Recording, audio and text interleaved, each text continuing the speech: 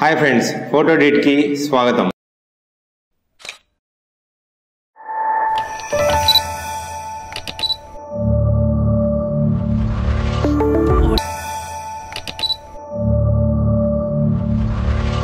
ఈ వీడియోలో మనం అపేచర్ గురించి తెలుసుకుందాం। అపేచర్ అంటే మనకి ఆబ్జెక్ట్ అండ్ బ్యాక్గ్రౌండ్ ఎంత ఫోకస్ లో ఉండాలి। ఇప్పుడు సపోజ్ ఆబ్జెక్ట్ అనేది ముందర ఉంది అనుకోండి, బ్యాక్గ్రౌండ్ ఉంది, మనం ఆబ్జెక్ట్ మాత్రమే మనము ఫోకస్ లో పెట్టి బ్యాక్గ్రౌండ్ ని బ్లర్ చేయాలనుకున్నాం, అప్పుడు అపేచర్ అనేది ఎంత అడ్జస్ట్ చేసుకోవాలి।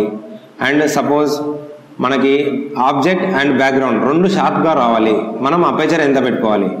ఇదే ఫ్రెండ్స్ అపేచర్ అనేది డిసైడ్ చేస్తుంది అనమాట।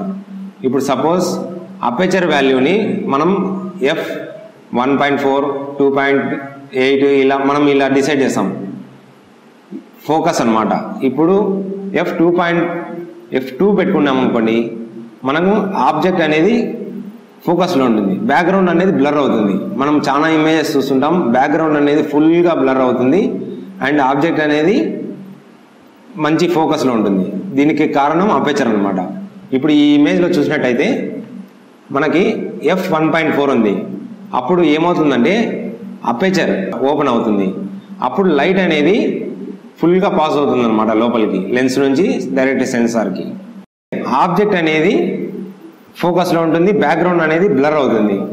f1.4 అయినా బ్యాక్గ్రౌండ్ బ్లర్ అవుతుంది, f2 అయినా బ్యాక్గ్రౌండ్ అనేది బ్లర్ అవుతుంది, f2.8 అయినా బ్యాక్గ్రౌండ్ అనేది బ్లర్ అవుతుంది అనమాట। ఇప్పుడు f8 అనుకోండి, ఇక్కడ చూసినట్టయితే ఆబ్జెక్ట్ అండ్ బ్యాక్గ్రౌండ్ రెండు ఫోకస్లో ఉన్నాయి। f22 కూడా అంతే, ఆబ్జెక్ట్ అండ్ బ్యాక్గ్రౌండ్ రెండు ఫోకస్లో ఉన్నాయి। సింపుల్ ఫ్రెండ్స్, మనకి బ్యాక్గ్రౌండ్ అనేది బ్లర్గా రావాలనుకోండి, అపేచర్ అనేది లో పాయింట్స్లో ఉండాలి, బ్యాక్గ్రౌండ్ అండ్ ఆబ్జెక్ట్ రెండు ఫోకస్లో ఉండాలనుకోండి, అపేచర్ అనేది హైలో ఉండాలి। ఇంతే ఫ్రెండ్స్ అపేచర్ గురించి। మన నెక్స్ట్ వీడియోలో ISO గురించి తెలుసుకుందాం।